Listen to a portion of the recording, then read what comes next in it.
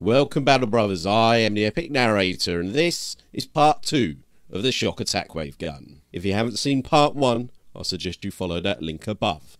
This story was written by my Patreon, Tom Zimbardo. If you're interested in either getting a narration or maybe a miniature painted by myself, why not check out the Patreon link below.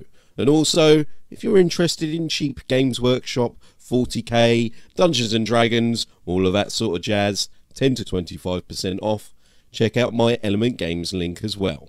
For everyone else, this is part 2. Enjoy. Chief Mech Arsenic slowly made his way up the cliffside path, back to the small garden that had become his home. It was bigger than a stomper, but far smaller than the great garden being assembled in the scrapyard below. He named it Mork's Gift, and had fitted it out with the finest inventions, including a telescope which he could view the whole construction site. It also has a force field generator and, of course, the shock attack gun. Arsenic sighed to himself. If only Warboss Zagrub hadn't learned about his shock attack gun and somehow misheard it as shark attack gun, he wouldn't have demanded that the chief mech make him the biggest shark attack gun that all kind has ever seen. Arsenic had hoped to surprise the other orcs with his massive shock attack gun on the battlefield, but now those dreams were over. By the time he'd reached Mork's Gift, it had already started to rain. All the boys and grots were done for the day and would head back to the nearby shanty town to drink fermented squig juice, sing and fight until the sun finally set. Arsenic was in no mood for drinking though. He just unlocked the entry hatch to his garden and shut it tight behind him, listening to the heavy rain hammering down on the metal hide of Mork's Gift. He headed for his hammock to rest the night, but before he could get there, he tripped over another one of his pet's inventions. Monkey! Chief Mech Arsenic yelled as he almost fell over what looked like a miniature killer can. What's this you're making now? I hope you ain't been using all the best bits of it. Monkey's head appeared upside down from the hatch in the ceiling, the simian's rust-coloured fur bristling at the sound of his name. Monkey never spoke again, and Arsenic was not even sure if Monkey could actually understand him. But the small orange ape seemed to be very skilled at making machines, so the mech kept him around as a lucky charm of sorts. You's made a killer can this time, I see. Only this one's only big enough to kill a grot. What's that it's wearing there? Oh, Mork. It's those exploding finger guns. Monkey had a habit of making tiny weapons that fitted neatly into the wearer's fingers. Incredibly, these weapons could fire a miniature bullet, bolt, needle, laser blast, or even a small lightning bolt. Monkey had given several of them to his master, and the mech had worn them all the time at first, until one of them exploded, that was. And the mini killer can was covered in them. Oh, how many times has I got to tell you, Monkey? No more finger dackers, alright? As he yelled at his pet, Arsenic waved his large bionic finger at his pet threateningly. Monkey had made him that finger too, after the exploding finger dacker had taken his real finger. We ain't got time for exploding killer cans. We's got to make a big shark attack gun, and quick. At the mention of the word shark, Monkey tilted his head slightly to one side. That's right, Zagrub wants a shark attack gun. And, what the boss wants, the boss gets. Arsenic made his way past the bunk, rooting around through half-written plans, plates of food, and assorted bits of machinery gubbins. Monkey was just watching silently as usual. Ah, there it is. Arsenic grinned, picking up the remote control to turn the plasma reactor.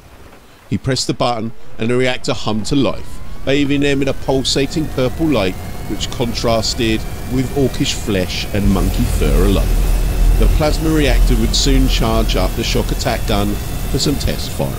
Arsenic noted that the plasma seemed to be flickering less. No doubt, Monkey had been tinkering with the magnetic containment field again. Oh no!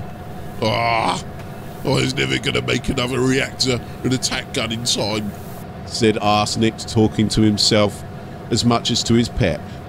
We's going to have to move the reactor and the gun into the Great Gargan. Then we was gonna have to make a shark sucker to get the sharks into the warp projector. Then we was gonna have to make like a high capacity shark magazine for feeding sharks into the shark sucker. Maybe a belt feed or a drum magazine. Then I was gonna have to get some boys to go shark hunting in the submarine to get the ammo for the shark attack gun. Monkey just looked at his master.